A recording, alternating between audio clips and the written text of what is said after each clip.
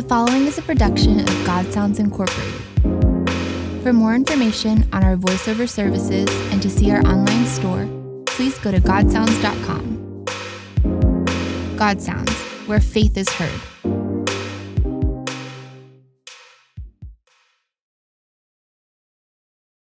Chapter 1. Verse 1. Let him kiss me with the kisses of his mouth. This kiss, which the soul desires of its God, is essential union, or a real, permanent, and lasting possession of its divine object. It is the spiritual marriage. That this may be understood, it is necessary to explain the difference between a union of the powers and essential union. Either of them may be transitory, and for a few moments only, or permanent and lasting. The union of the powers is that by which God unites the soul to himself, but very superficially. It is more properly a contact than a union. It is nevertheless united to the personal Trinity according to the different effects peculiar to each member of it, but always as if to distinct persons, and by an intermediate operation. This operation serves both as a means and an end, the soul resting in the union thus experienced, without supposing that there is anything beyond. This union is accomplished in order in all the powers of the soul, and is sometimes perceived in one or two of them according to the designs of God, and at others in all three together. This constitutes the application of the soul to the Holy Trinity as two distinct persons. When the union is in the understanding alone, it is a union of pure intellect and is attributed to the Word as a distinct person. When the union is in the memory, which is affected by an absorption of the soul into God and a profound forgetfulness of the creature, it is attributed to the Father as a distinct person. And when it takes place in the will alone, by a loving joy without sight or knowledge of anything distinct, it is a union of love, and is attributed to the Holy Spirit as a distinct person. And this latter is the most perfect of all, because it approaches nearer than any other to essential union, and is generally the road by which the soul arrives at it. All these unions are divine embraces, but they are not the kiss of his mouth. These unions are of two sorts, the one transitory and very short-lived, the other permanent and sustained by the perpetual presence of God and a sweet and tranquil love which continues in the midst of everything. Such, in a few words, is the union of the powers, which is a union of betrothal. It implies the affection of the heart, caresses, and mutual presence, as is the case with the betrothed, but not the full enjoyment of its object. Essential union and the kiss of his mouth is the spiritual marriage, where there is a union of essence with essence and a communication of substance, where God takes the soul for a spouse and unites himself to it, no longer by persons nor by any act or means, but immediately reducing all into unity and possessing it in his own unity. Then it is the kiss of his mouth in real and perfect possession. It is an enjoyment which neither barren nor unfruitful, since it extends to nothing less than the communication of the Word of God to the soul. We must remember that God is all mouth, as he is all word, and that the application of this divine mouth to the soul is the perfect enjoyment and consummation of the marriage by which the communication of God himself and of his Word is made to the soul. This is what may be called the apostolic state, in which the soul is not only espoused, but fruitful, for God, as mouth, is sometime united to the soul before rendering it fruitful of his own fecundity. There are some who maintain that this union cannot take place until the next life, but I am confident that it may be attained in this, with this reservation, that here we possess without seeing, there we shall behold what we possess. Now I say, that while the view of God is an addition to our glory, without which it would be incomplete, it does not, nevertheless, constitute essential beatitude. For we are happy from the moment we receive the supreme good, and can receive and enjoy it without seeing it. We enjoy it here in the night of faith, where we have the pleasure of enjoyment without the satisfaction of sight. There, we shall have the clear vision of God in addition to the happiness of possessing Him. But this blindness hinders neither the true possession nor the veritable enjoyment of the object, nor the consummation of the divine marriage, any more than it does the real communication of the Word to the soul. This is far from imaginary, as will be attested by every person of experience. The present is a proper opportunity to resolve the difficulty of some spiritual persons who think that when the soul is united with God in an essential union, it can no longer speak of Jesus Christ and His interior states, the soul having passed through and left that state. I agree with them entirely that union to Jesus Christ has preceded for a long time the essential union, since union with Him as a person took place during the union of the powers, and further, that the union with the God-man, Christ Jesus, is the first of all, and occurs at the very beginning of the illuminated life. But as regards the communication of the Word to the soul, I say that the soul must first have arrived in God alone and been there established in essential union, and by the spiritual marriage, before the divine communication can be made to it, as the fruits and products of marriage can only appear after its consummation. All this is more real than can be expressed, and in the fact that God here possesses the soul without interruption, we may trace the difference between essential union and every other kind.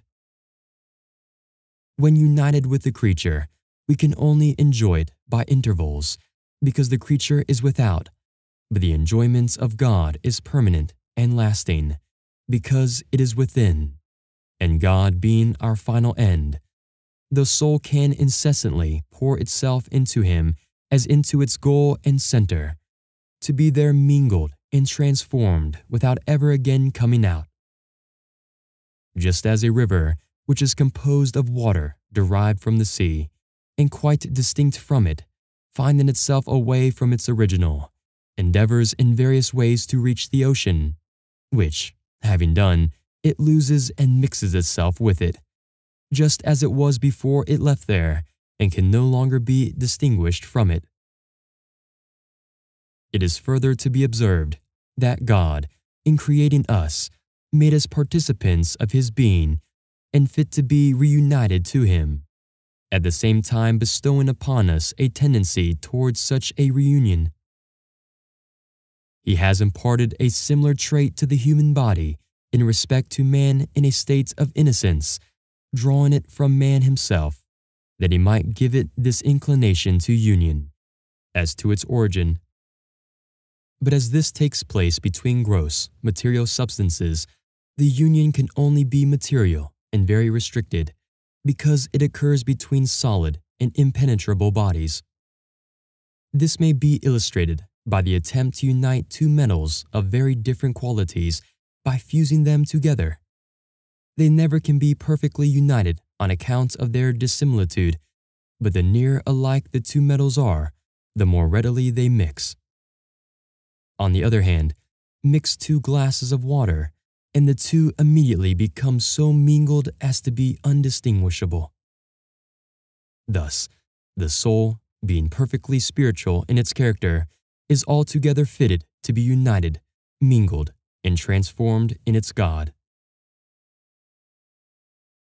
This may be illustrated by the union of salt and water. When a lump of rock salt is thrown into water, there is union between the two, because they are on all sides united. But when the salt is liquefied, dissolved, and vanished, then there is union and admixture. There may be a union without any intermixture, such as the union of the powers. But the intermingling is the essential union, and this union is absolute, being of all in the all. It is only to God that the soul can be thus united, because such is its nature by creation. This is what St. Paul calls being changed into the same image in the Savior, oneness. Now this takes place when the soul loses its proper subsistence to exist only in God, by which is meant mystically the loss of all self-appropriation, and a loving and perfect sinking of the soul into Him, and not that essential despoiling of its intimate existence implied in the hypostatic union. It is as when a drop of water is let fall into a cup of wine. It loses its own appropriate form and character, and is apparently changed into wine, but its being and substance always remains entirely distinct, so that, if it were the will of God, an angel could, at any time, separate the identical drop. In the same way, the soul may always be separated from God, though with great difficulty. This, then, is the lofty and intimate union that the spouse so pressingly demands at the hand of the bridegroom. She asks it of him as though she was addressing another, as impetuous sally of love, giving vent to her passion without particular thought as to whom she was speaking. "Let him kiss me," says she, "since he can do it, but let it be with the kisses of his mouth. No other union can content me, that alone can satisfy all my desires, and that is what I demand." Verse 1 continued to verse 2. "For thy breasts are better than wine, and more fragrant than the choicest ointments." Thy breasts, O God, from which thou nourishedst souls in their beginnings, are so sweet and pleasant that they render thy children, and even those who have yet need of the breast, stronger than the stoutest men who are drinkers of wine.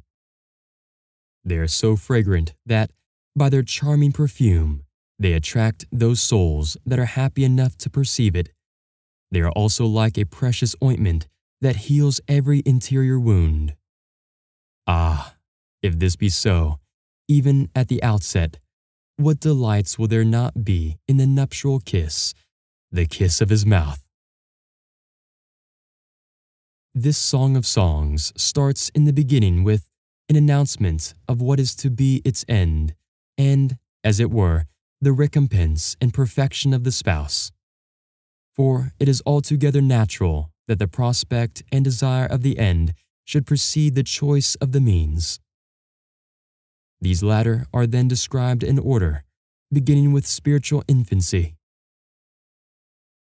It was a view of this end that induced the spouse to ask, in the first instance, the kiss of his mouth, though it is the last thing she will receive, and that only after having undergone many a trial and many a toil. Verse 2 continued. Thy name is as oil poured forth, therefore have the virgins loved thee. Sensible grace, which is here signified by the name of the bridegroom, penetrates the whole soul so powerfully with the sweetness which God sends to the souls He intends to fill with His love, that it is truly like a balm poured forth, which extends and insensibly increases in proportion as it is more and more poured out, and with so excellent an odor that the young soul finds itself wholly penetrated by its power and sweetness. This takes place without violence and with so much pleasure that the soul, still young and feeble, suffers itself to be carried away by these innocent charms. This is the way God causes himself to be loved by young hearts, who are not as yet capable of loving except on account of the pleasure they experience in loving. It was by a stream of this oil of gladness that the Father anointed the Son above his fellows, who shall share his glory with him.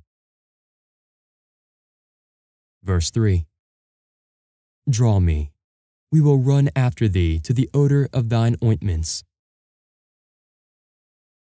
This young lover prays the bridegroom to draw her by the center of her soul, as if she were not satisfied with the sweetness of the balsam poured forth among her powers, for she already comprehends, through the grace of the bridegroom, who continually draws her with more and more force, that there is an enjoyment of himself more noble and more intimate than that which she at present shares.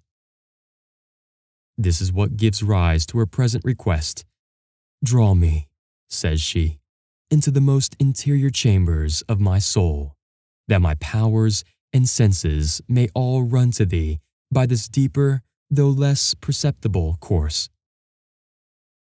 Draw me, O divine lover, and we will run after thee by recollection which causes us to perceive the divine force by which thou drawest us towards thee. In running, we will be guided by a certain odor, perceived by virtue of thine attraction, which is the smell of the ointment thou hast already poured forth to heal the evil that sin has caused in our powers, and to purify our senses from the corruption that is there entered. We will even outrun this odor to reach thee, the center of our bliss. This excellent perfume gives rise to the prayer of recollection, because the senses as well as the powers all run after its odor, which causes them to taste with delight that the Lord is good. Verse 3, continued. The King hath brought me into his store chambers. We will exult and be glad in thee, remembering thy breasts better than wine. The upright love thee. The soul has no sooner manifested her desire to pass by all creatures that it may run to him, than, to recompense her for a love already somewhat purified, he causes her to enter into his divine store chambers. This is a greater grace than any she has hitherto received, for it is a transient union in the powers.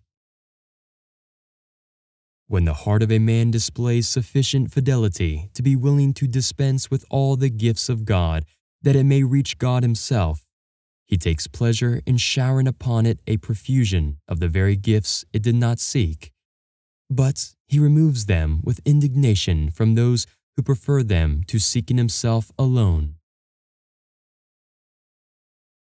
It was a knowledge of this that caused the royal prophet to urge all men to seek the Lord and his strength, to seek his face evermore, as though he would have said, do not stop at the graces or gifts of God, which are only as the rays that issue from his face, but which are not himself.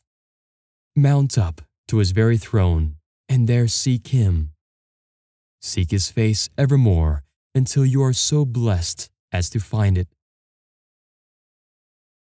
Then, says the spouse, transported with joy at the ineffable secret revealed to her, then, when we are in thee, O God, we shall exult and be glad in thee. We will remember thy breasts more than wine. That is, the remembrance of having preferred the bridegroom over everything else will be the height of her joy and pleasure. She had already chosen the sweetness of his milk before the wine of the pleasures of this world. Wherefore, she says, we will remember thy breasts more than wine. Here she chooses God in preference to his spiritual consolations, in the transports of grace which she experienced while drawing the milk of his breasts. She adds, "The upright love thee," to signify that the true uprightness which leads the soul to dispense with all the pleasures of earth and the enjoyments of heaven, to be lost in God, is what constitutes pure and perfect love. In truth, O my God, none but those who are upright in the way can love thee as thou deservest to be loved. Verse 4. I am black, but comely, O ye daughters of Jerusalem, as the tents of Kedar, as the curtains of Solomon. As the greatest graces of God tend always to produce in us a deeper knowledge of what we are, and as they would not come from Him if they did not give, in their degree, a certain taste of the misery of the creature, so it is with this soul. Scarcely has she emerged from the store chambers of the king before she discovers that she is black. What is this thy blackness, O thou incomparable maiden? We say to her, Tell us, we pray thee. I am black, she says, because I perceive by the lights of my divine sun hosts of defects, of which I was never aware until now. I am black because I am not yet cleansed of self. But, nevertheless, I am comely as the tents of Kedar. For this experimental knowledge of what I am is extremely pleasing to my bridegroom and induces him to visit me as a place of rest. I am comely because, having no voluntary stain, my spouse renders me fair with his own beauty. The blacker I am in my own eyes, the fairer I am in his. I am comely, too, as the curtains of Solomon. The curtains of the divine Solomon are the holy humanity which conceals the Word of God made flesh. I am comely, she says, as his curtains, for he has made me a partaker of his beauty in this, that as the holy humanity concealed the divinity, so my apparent blackness hides the greatness of God's workings in my soul. I am black also from the crosses and persecutions which attack me from without, but I am comely as the curtains of Solomon, because blackness and the cross make me like him. I am black because outward weaknesses appear in me, but I am comely because my intention is pure within. Verse 5. Look not upon me, because I am dark-colored, because the sun hath tanned me. My mother's children strove against me. They made me keeper in the vineyards, but mine own vineyard have I not kept. Why is it that the betrothed asks that they will not look upon her in her blackness?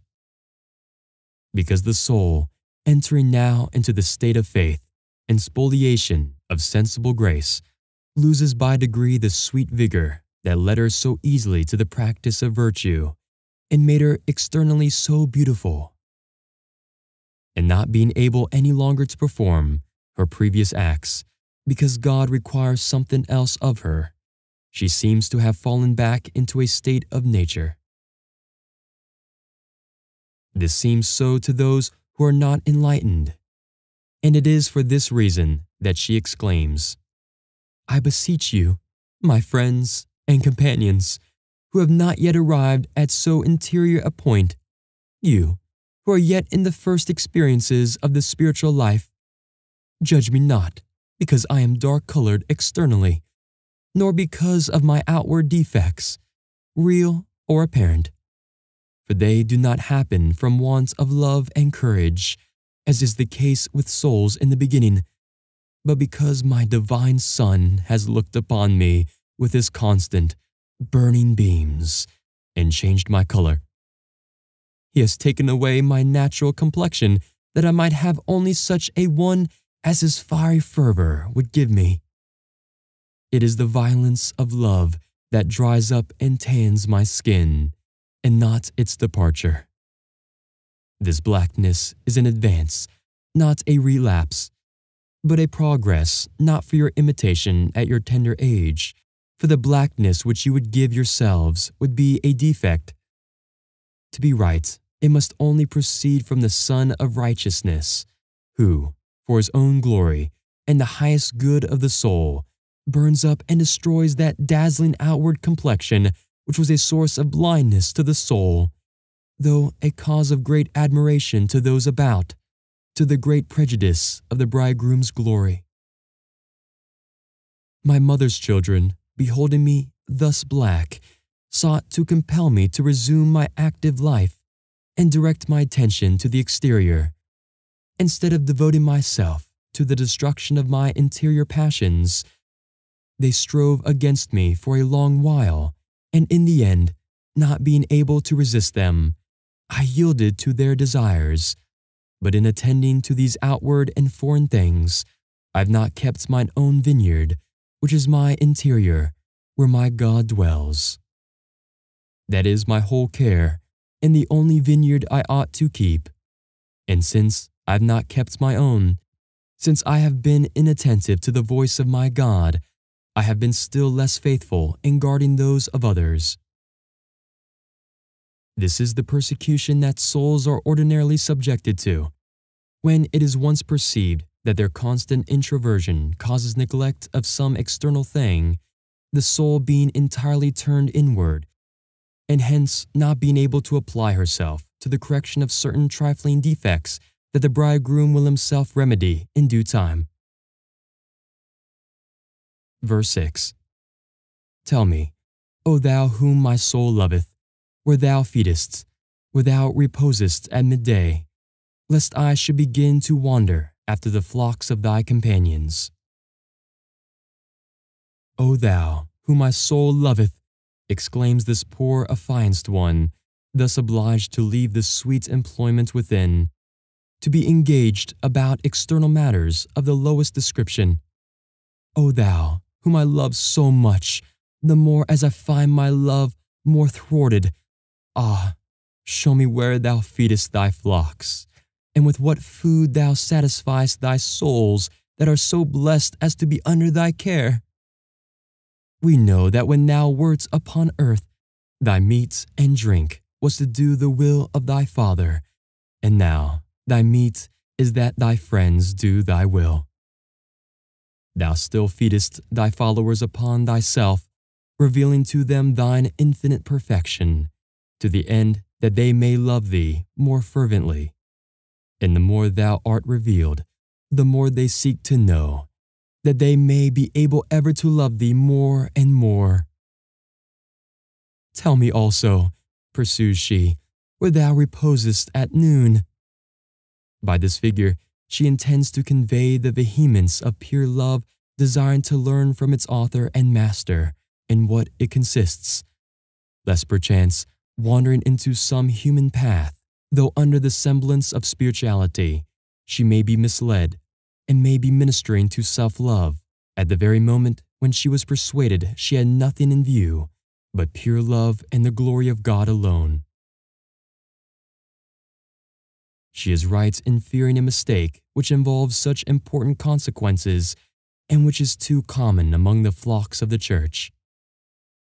It happens whenever persons are guided by spiritual advisers whom Jesus Christ has truly rendered his companions, associating them with himself in the direction of souls, but who, not being dead to themselves, nor crucified to the world with him, do not teach their pupils to deny themselves, to be crucified and dead in everything, in order to live to God only, and that Christ may live in them.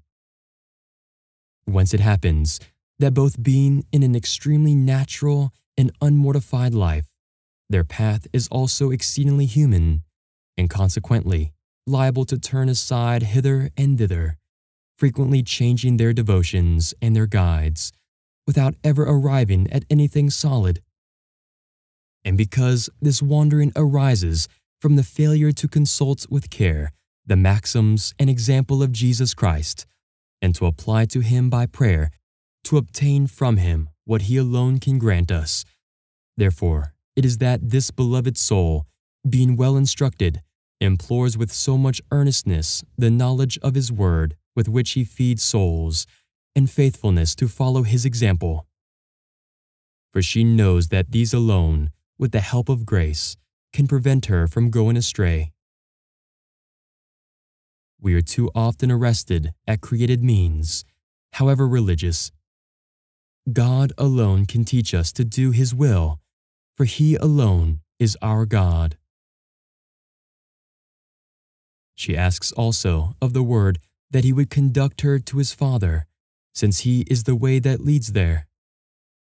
The bosom of the Father being the place where He rests in the noontide of His glory and in the full light of eternity, she desires to be lost in God with Jesus, His Son, to be there hidden and there to rest forever. And though she does not say so explicitly, she gives us to understand it distinctly enough by what she says afterwards, lest I should begin to wander as I have done. There I shall be perfectly secure. I shall never more be deceived. And what is far better, I shall sin no more. Verse 7. If thou know not, O thou fairest among women, go thy way forth by the footsteps of the flock, and feed thy kids beside the shepherd's tents. The bridegroom replies to his bride, and to prepare her for the grace which he would bestow, as well as to instruct her in the use of what she has already received, he gives her a most important direction. If thou know not, says he, go forth.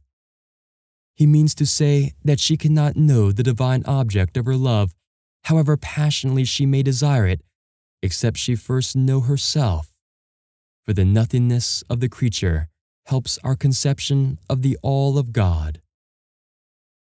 But as the light necessary for discovering the creature's abyss of nothingness exists only in the all of God, he directs her to go forth. Whence? From herself. How?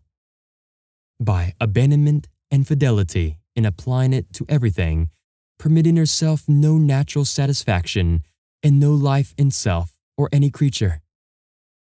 And whither?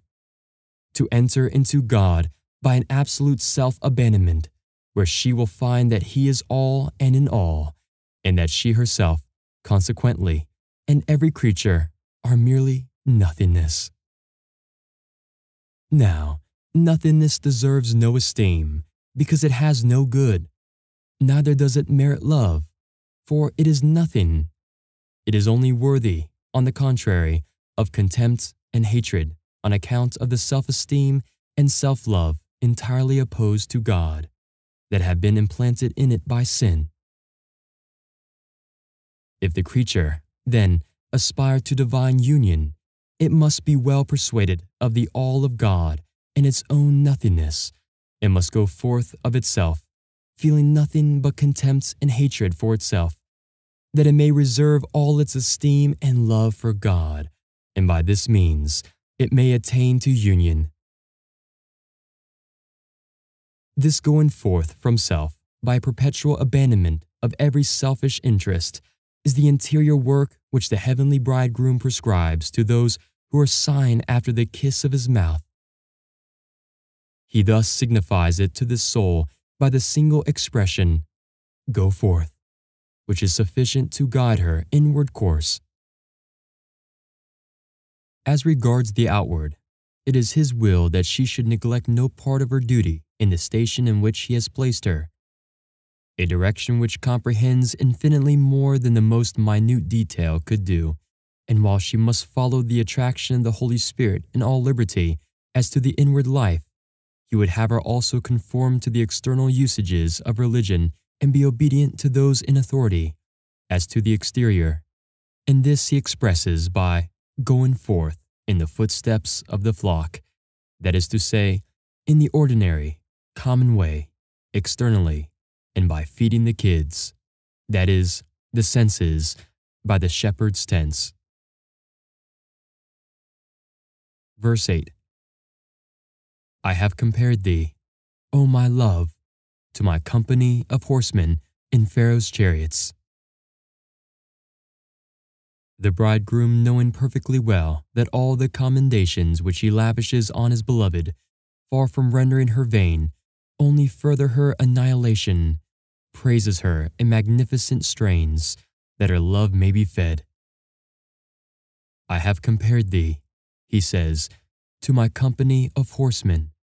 That is, I desire of thee a course so swift and sure in me that I can only liken thy single soul to a whole company running toward me with extreme rapidity. I have compared thee to my angels, and I will for thee the same bliss that they enjoy, always to behold my face. Still, for the better concealment of such great things while thou art upon the earth, I have made thee externally like to the chariots of Pharaoh. Those who behold thee running so swiftly, and as it were disorderly, will believe that thou art in search of the pleasures, the vanities, and the multiplicities of Egypt, or that thou art busy in self-seeking, in such eager haste, but thou art running toward me. And thy race shall end in me alone, and nothing shall prevent thy safe arrival, because of the strength and fidelity with which I have supplied thee. Verse 9. Thy cheeks are comely as a turtle dove's, thy neck as jewels. The cheeks signify the interior and exterior. They are comely as a turtle dove's. The dove is said to have this peculiarity, that when one of a pair dies, the other ever after remains single, without seeking another mate. So the soul, separated from its God, can take no pleasure in any creature, either within or without. Within, it is reduced to a solitude so much the more complete, in that, not finding the bridegroom, it cannot be occupied with anything else.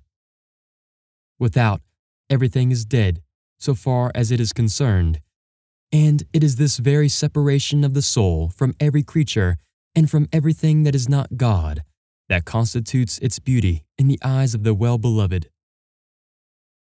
Her neck represents pure love, which is the greatest stay left her. But though she appears in a state of the greatest nakedness, she is still enriched by the practice of numberless virtues, which, like jewels of great price, serve as an ornament. But without this adornment, love alone would render her perfectly beautiful, just as the neck of the bride, though stripped of jewels, is not deprived of beauty. Verse 10. We will make thee chains of gold inlaid with silver. Although thou art already beautiful in thy nakedness, the evidence of a pure heart and unfeigned charity, we will still add something farther to set off thy beauty by giving thee precious ornaments. These shall be chains, in token of thy perfect submission to every will of the King of glory. But they shall be of gold, to signify that, acting only from an exceedingly purified love, thou hast but a single and pure regard to the good pleasure and glory of God in everything thou doest or sufferest for him. Nevertheless, they shall be inlaid with silver, because, however simple and pure charity may be in itself, it must appear and be made manifest externally in the practice of good works and the most excellent virtues. It is to be noted that the Divine Master takes special care in many passages to instruct his beloved pupil as to the supreme purity he requires in the love of the spouse, and in her faithfulness to neglect nothing in the service of the well-beloved or the help of the neighbor. Verse 11. While the king was reclining upon his couch, my spikenards sent forth the smell thereof. The spouse is not yet so unclothed, but that she receives from time to time visits from her well-beloved. But why do I call it a visit? It is rather a manifestation of himself, an experience of his deep and central presence. The holy bridegroom is ever in the center of the soul that is faithful to him, but he often dwells there in such a hidden manner that the spouse is almost always ignorant of her happiness except at certain times when he is pleased to reveal himself to the loving soul, which then perceives him deeply and intimately present. Such is his conduct toward this the peeress of his followers, as is testified by her words, "When my king, he who reigns over and guides me as a sovereign, was reclining upon his couch, which is the ground and center of my soul, where he takes his rest. My spikenard, that is, my faithfulness, sent forth the smell thereof so sweetly and pleasantly that he was obliged to discover himself to me. Then I recognized that he was reposing within me as on his royal couch, which before I was ignorant of, for although he was there, yet I knew it not." Verse 12. "A bundle of myrrh is my well-beloved unto me. He shall abide between my breasts." When the bride, or rather the lover, for she is not yet a bride, has found her bridegroom, she is so transported with joy that she is eager to be instantly united to him. But the union of perpetual enjoyment is not yet arrived. "He is mine," she says. "I cannot doubt that he gives himself to me this moment, since I feel it, but he is to me, as it were, a bundle of myrrh.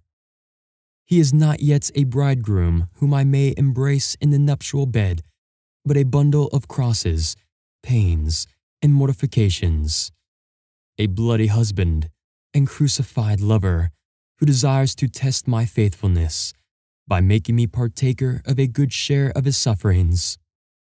For this is the part of the soul at this period."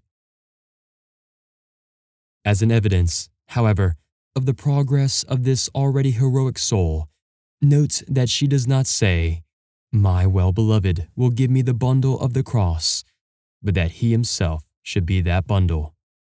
"For all my crosses shall be those of my well-beloved. This bundle shall be betwixt my breasts, as an evidence that he will be a bridegroom of bitterness, as well without as within." External crosses are a small matter if unaccompanied by those which are internal, and the inward are rendered much more painful by the simultaneous presence of the outward. But though the soul perceives nothing but the cross on every side, it is nevertheless her well-beloved in the shape of the cross, and he never is more present to her than in those seasons of bitterness, during which he dwells in the midst of her heart. Verse 13. "My beloved is unto me as a cluster of cypress in the vineyards of Engaddi." "My beloved," continues the lover, "is unto me as a cluster of cypress." She only partially expresses herself. It is as though she said, "He is only near to me, for I have not the blessedness of that intimate union by which he would dwell wholly in me, and I in him. He is nevertheless near to me, but as a cluster of cypress, a shrub producing a very fragrant balm, since it is he only who gives odor and value to everything that is done by those who love him. This cluster grows in the vineyards of Engaddi, which are very beautiful, and the grapes of which are excellent." She compares her well-beloved to the pleasant fragrance and excellent virtue of balsam, to the delight and strength of wine, to express by these images that he, who has learned from the interior enjoyments of God to put his pleasure in him, can no longer find delight in anything else, and that we no sooner seek any other source of satisfaction than we lose that which is divine. Verse 14. "Behold, thou art fair, my love. Behold, thou art fair. Thou hast dove's eyes." The well-beloved, beholding the readiness of the spouse to be crucified and instructed by him, is charmed with the lustre of the beauty he has bestowed upon her. He caresses and praises her, calling her his fair one and his well-beloved. Behold, thou art fair, my love.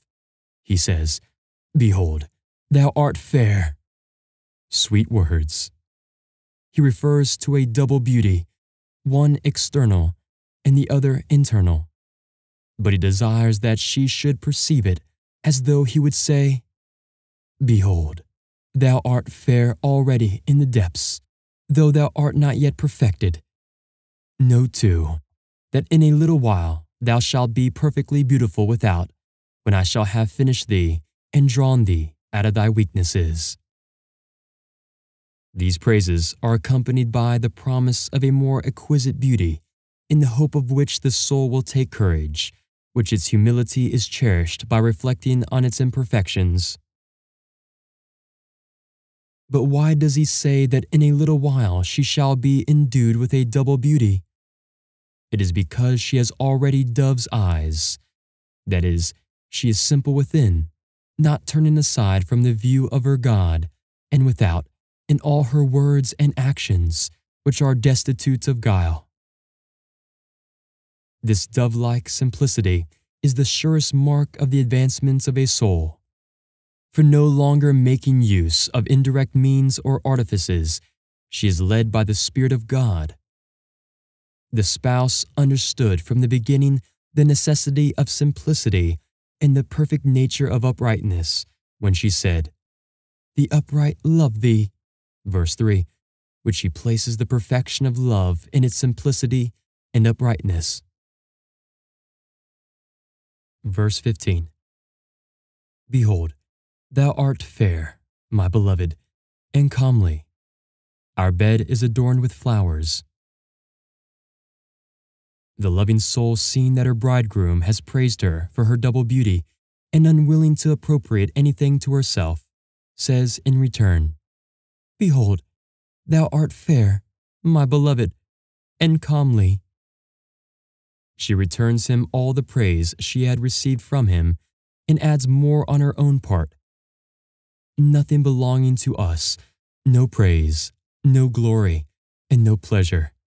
Everything must be referred to him who is the author and center of every good. The loving soul teaches us this important point of practice throughout, everywhere giving glory to the Lord for everything he has bestowed upon her. If I am beautiful, she says to him, it is with thine own beauty. It is thou who art beautiful in me with this double beauty, which thou praisest in me. Our bed, she adds, that inner retreat in which thou dwellest in me, and which I call ours, that thou mayest thereby be induced to come and give me there the nuptial kiss which I first asked of thee, and which is my final end. Our bed is ready, and adorned with the flowers of 1,000 virtues. Verse 16. The beams of our houses are of cedar, and our carved ceilings are of cypress.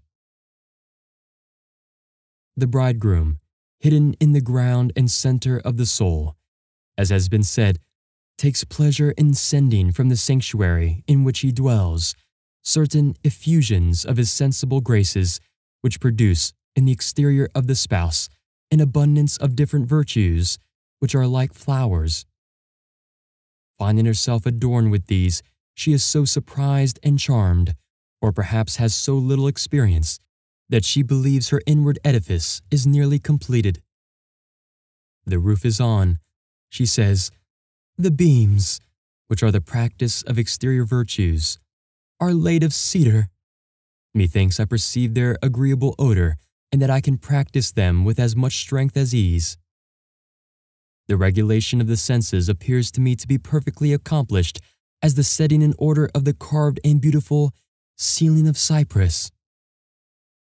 But, O spouse, this only appears so to thee because thy bed is adorned with flowers, and because the sweet, grateful, and pleasant state which thou experienced within makes thee believe that thou hast gained everything without. But remember, thy ceilings are of cypress, which is a tree of death, and all this beauty and adornment are but the preparation for a sacrifice. You have just heard a production of God Sounds Incorporated. To support our ministry, you may purchase this audiobook at any of the following locations: godsounds.com, audible.com, or at the iTunes Store. You may also support us at patreon.com/godsounds to receive complimentary downloads.